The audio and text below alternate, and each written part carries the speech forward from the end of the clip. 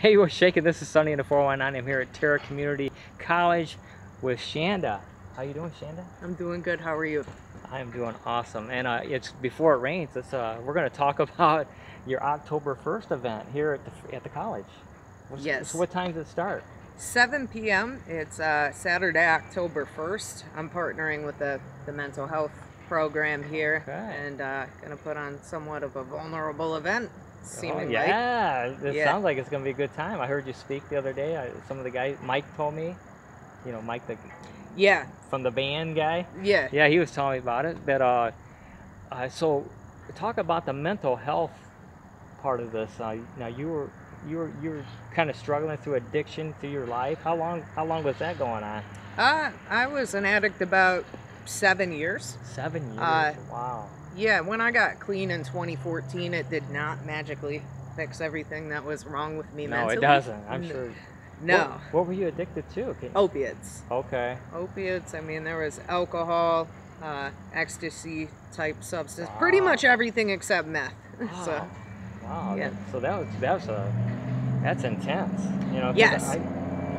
For me especially, I've known some people who struggled as well through things like that, but never have myself. So it ain't like I can say I know what it's like. Right. And I know you hear that a lot from people. Oh, I know what it's like, but they don't know until they've done it themselves. No, I think that there are certain people that seek out extremes because they have extreme emotions, and I just happen to be one of those people. And in accepting my intensity, I'm able to navigate through life and basically substitute experiences, so I no longer have to do heroin. I really do get a rush from music now, and the intensity of that and accepting that about myself has been huge.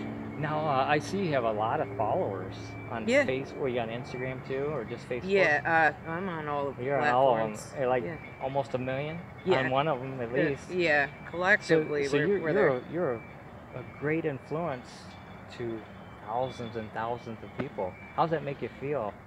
Is that a lot of pressure on you? Yeah, I was going to say, it makes be. me feel highly responsible, and I have to be constantly conscious of how I interact in the world and how I'm growing and expanding as a person, because I know that there are a lot of people that look to me for their own personal breakthroughs. And people if I'm little, older, all ages. All ages, but specifically women. Yeah. Lots of women. About 75% of them are women that are near my age and are having difficulty navigating life. And so, yeah, I know some people might not feel as responsible about that path as I do. So yes, it's a lot of pressure. Yeah, and you know what? It's also probably a little bit of accountability. Would you think? Because you think, okay, before I make this decision, or before I take a picture of doing this or whatever, I got thousands of people that are going to see this. So it's a little bit of accountability too, which is good. Yes. For people coming through that. Yes. Anything in life, when you're held accountable by your friends or your peers, is good, I think. It is. The only time where it was extraordinarily difficult was in 2020 when I went through suicidal depression, and there were still so many people looking up to me that I had to uphold like this certain way of being when I was interacting with them, because these are people that are addicted to fentanyl. So if I'm showing that, hey, I'm not well, then they can't come to me for the same measure of help and support.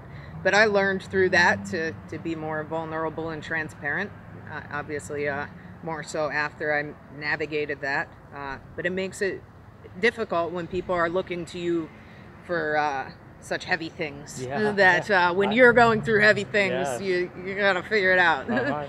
So your music, when did you start dabbling in music? Is it always something you wrote? The songs you wrote yourself? Yeah, so I started writing poetry at 7 years old and didn't start making music until a little less than 3 years ago. Wow. So, and then it was with the Ohio Recording Company.